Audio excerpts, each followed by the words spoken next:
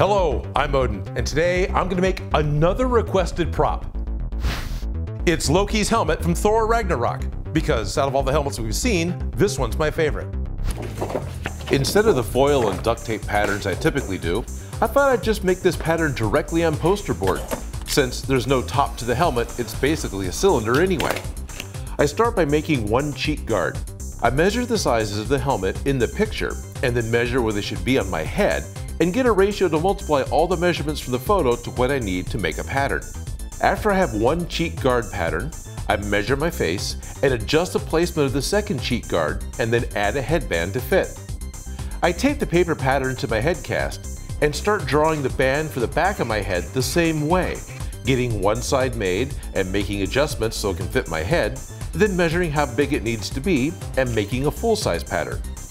I'm going to make my helmet from styrene plastic. It's available in sheets from plastic distributors, and I can get a lot more sheet styrene for the same price as a good-sized piece of Worbla.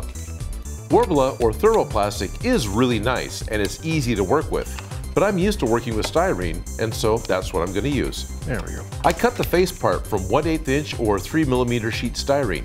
This plastic can be thermoformed like Worbla, but you need a higher heat, so I use my heat gun to shape the face plate to fit.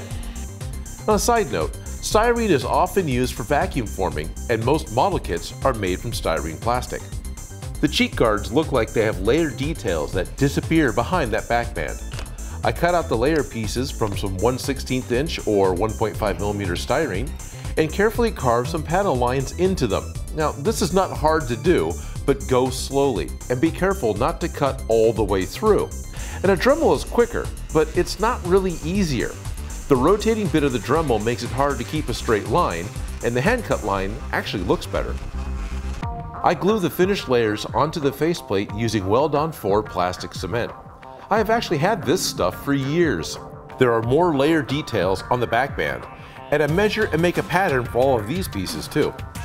The bottommost panel I cut from the thicker stuff, and the other two is the thinner.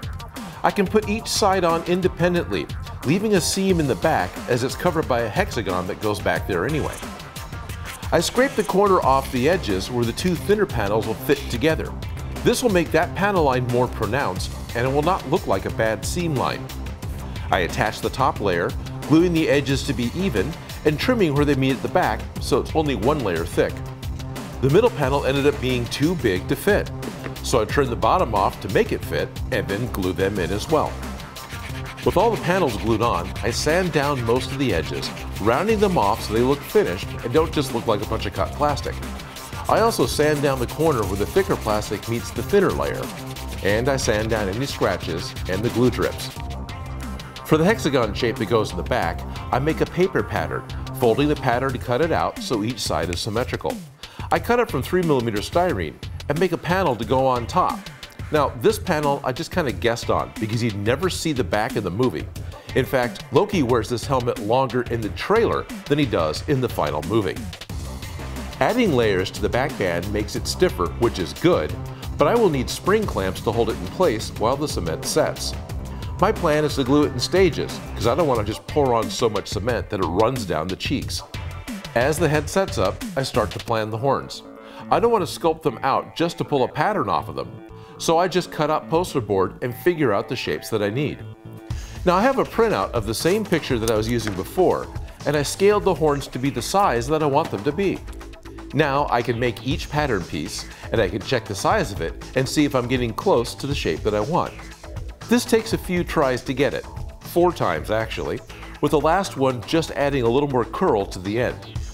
I like to flex the thinner metal rulers that I have in order to make good curves, but this last curve was just so much curl, when I was done, I had to flatten the poor ruler back out.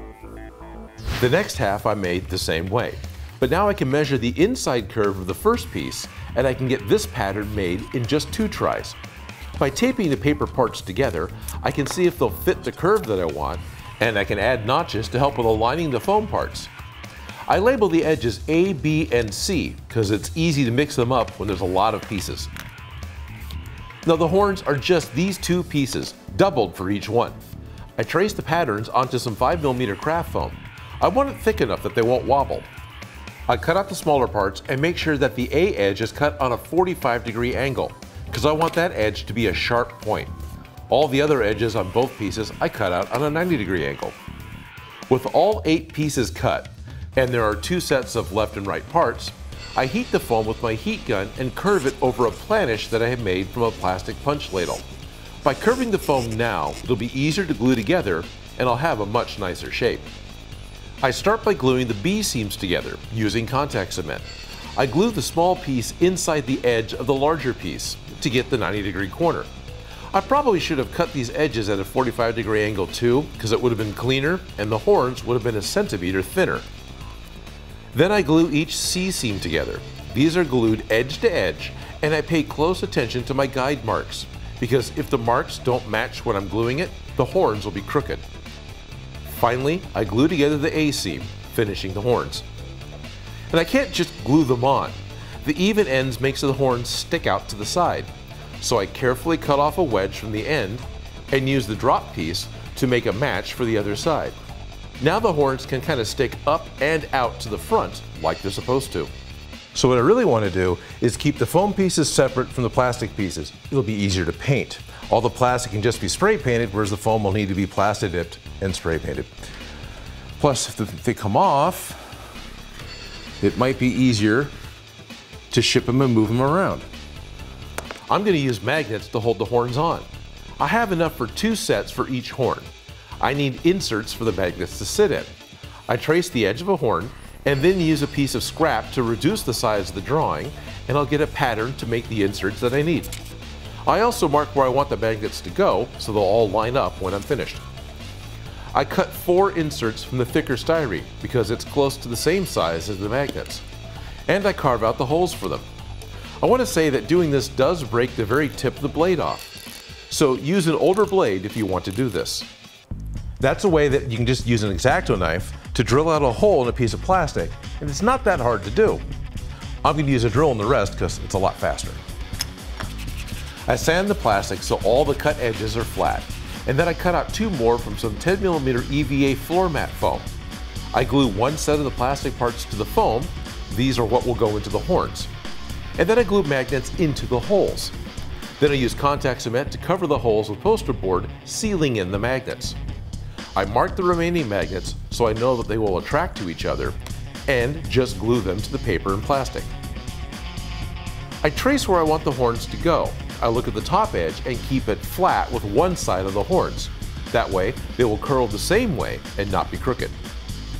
The panels I made are flat, so I need to add shims of plastic behind them to glue each to the forehead of the helmet. Now in hindsight, curving all of these panels to fit the forehead probably would have been a better idea. Once the plastic is glued to the helmet, I place the foam inserts and then fit the horns over them. Then I can use super glue on the 10mm foam inside of each horn. The last part I need is a triangle that goes on the forehead, and it's not flat, it's raised off the helmet. So I cut a shape that is very close to what I need from floor mat foam and glue that to the helmet. Then I slowly cut panels of the thin styrene to cover over the foam, and make sure that all the edges are smooth, flat, and clean. There are lots of small parts to cut and fit, and when I'm done, I file and sand all the edges to finish this part off. All right.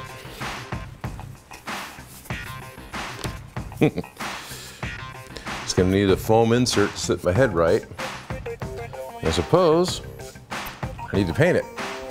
It's perfect. I spray gray primer on the plastic and use gray plasti dip on the horns. Plasti dip is a great primer for foam, and without it, spray paint does not stick very well. Then everything gets covered in 2 or 3 coats of gold spray paint. And I'm almost done painting it. Now, there's a little bit of green to put on this. I got some emerald to put on the sides here and over here, and about some model paint to do that. Only the one place in the side of the head and that front triangle has this metallic green trim. And this model paint's kind of thick, and I put it on as best as I could. Nail polish might actually work better. I cut an angle into the puzzle edge piece from some of the floor mats to make a wedge shape, and test fit it inside the helmet. And I'm glad I did. It sits a lot higher than I thought it would. I mark where I want to glue the foam, and then use contact cement to glue it all in.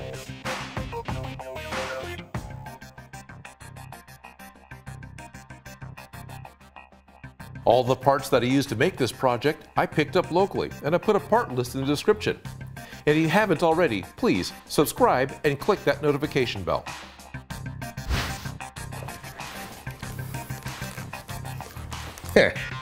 Now, in the movie, Loki cosplayed as Odin for a while, right? So it's okay if Odin wears Loki's helmet. Now, one thing I was thinking about, if I was to make another one of these helmets, which I'm not planning on it, I would actually add a third set of magnets, one more in each horn. That way there's 3 sets of magnets for each horn, just for the peace of mind of wearing this around at a con and knowing that the horns really aren't going to go anywhere. 2 was plenty strong enough. I'm not having a problem with this, but 3 would just be that much better. Or glue them on permanently. Magnets make it easy. You can take it apart if you wanted to actually ship it or store it and not damage the horns. I had made the helmet itself out of styrene because I was concerned about making it out of foam, that it wouldn't be strong enough to hold the horns, that the weight of the horns would deform the forehead. I'm actually thinking that probably wouldn't happen. Not with a couple of layers of foam anyway. Why don't one of you go ahead and put that together? Go ahead and make a foam one, send a picture in, we'll share it with everyone else and show that the foam one probably would hold just fine without having to have the styrene base. But I wanted to make one out of styrene, because whether you make a helmet from styrene, totally from foam, or fiberglass like they did in the movie, there's going to be lots of different ways that you can make something. But this is how Odin makes.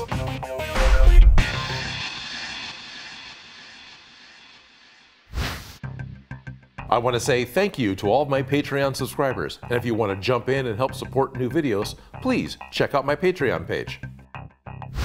If you have any ideas for something for me to make, please leave a comment below.